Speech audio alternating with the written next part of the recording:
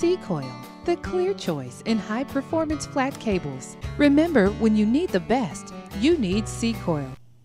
This video will show how to strip a Cicoil flat cable. Cicoil flat cables encase a wide variety of conductors in our exclusive Flexx-Sil material. The jacketing material does not bond to the conductors, it just encases them. So it's very easy to strip the cable and to take it off. Here's one method of doing it. You simply mark on the cable where you want to strip the material. You can mark with any kind of pen or any marking material. You take a straight edge or a razor and you score around the cable. You just make a light score. You don't cut into the conductors, and then you take a plier or something and you just simply pull the Flexx-Sil jacketing material off, and then the wires are exposed. Very, very simple and very, very easy to do.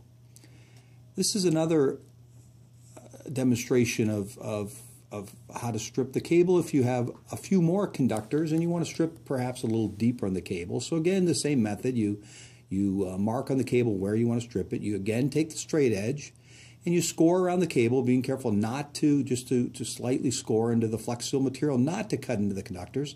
Now in this case, you basically go between the conductors and you slit the cable between the conductors. So now you have individual conductors encased in our Flexx-Sil material that are left, and once you have that, then you can strip them or not strip them as you prefer. But in this case, we'll show you take them one at a time. You take a single plug at a time, and you pull off the Cicoil jacketing, and boom, you're left with again an exposed wire that you can terminate, just like you would terminate any normal round wire. So it's very simple and easy, and this is another method to strip a Cicoil flat cable.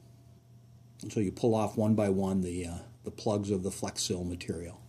Now this shows how to strip along a long length of the material. Now what we're seeing here is the X-Acto blade is being held stationary, and you're pulling the cable, and the blade itself is self-centering in between the conductors.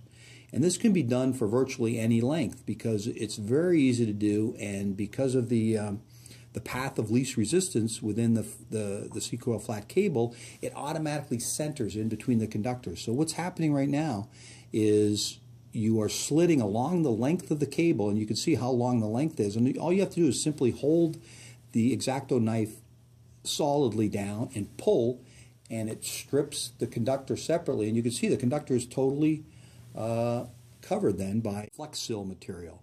And you can do this for the entire length of the cable. It works very well. Now the final thing we're going to show is if you're trying to strip a cable that has shielded conductors. Shielded conductors will grab the Flexx-Sil material a little more, so you need to do a little bit different technique. So again, you mark where you want to strip it. You score the cable just like in the prior examples, and then actually you make a slight scoring on top of the conductor. Slight score on top of the conductor on both sides of the cable as shown here. So just a slight score, again not cutting into the conductor. And then actually what you do is you take your plier and you remove half of the jacketing material, and then you can see the shield and the conductor is free now. And you do this one by one along the cable until eventually all the conductors and all the shielded wires are completely exposed, and they're ready to be terminated to any kind of a standard connector. So you can do this one by one. Again, you can do it down any length of the cable, and this cable could have been slit down the entire length of it, just like we showed in the prior example.